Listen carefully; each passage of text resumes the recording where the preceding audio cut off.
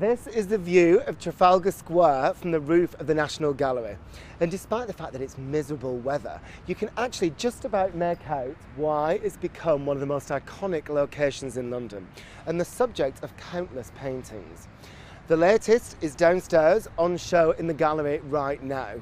But the difference with this one is that it's being created live, in full view of the public. Under their watchful gaze, the artist at work is Ben Jonson. After a long, meticulous process of plotting and drafting his cityscape, he's now painting in many of the details familiar to the public. But his view of Trafalgar Square from the roof of the gallery isn't quite as faithful to reality as it might at first seem. This is nothing to do with the reality that exists outside the museum. This is the reality that exists within the studio. Everything is manipulated. Why did you decide to have no people in the image? Because this isn't a real city. This is no grime, no crime. This is a dream of a city. This is an illusion of a city. What do you think the live element of painting in front of a live audience adds to the process? It gives me an enormous sense of concentration, because if you're confronted by 40, 80 people watching you, you either get absorbed by them and get diluted, or you concentrate even harder, which is what I've done. So the second and very important part for me is public engagement, this breaking down of boundaries. The fact that this painting hasn't arrived in a gold frame with a little label.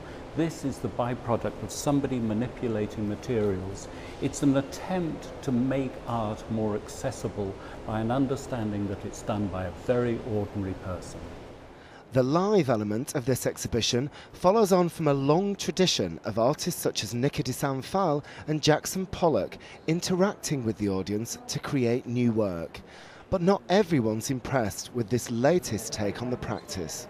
I don't think the audience are adding to the work itself. If you think of Pollock making his work either live or, as it is with documentation videos that act as part of the work itself, that's exciting. You don't know what's going to happen. It's spontaneous. Because Ben Jonson plans everything out, it's very detailed.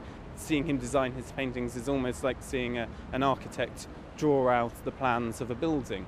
But I mean, that's the nature of his practice. To what extent is the live element just a gimmick?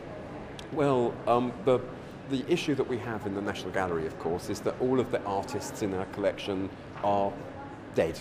Our collection finishes at 1900, therefore we can't get any of the old guys in to manifest themselves. So it's a great opportunity for us to actually remind visitors that all of the paintings that we have hanging on our walls here were once upon a time wet, but they are handmade. And even if their presence doesn't contribute to the work, observing its handmade nature is proving popular with the public. As large crowds of them look on, Ben Jonson has just 2 weeks to finish his painting.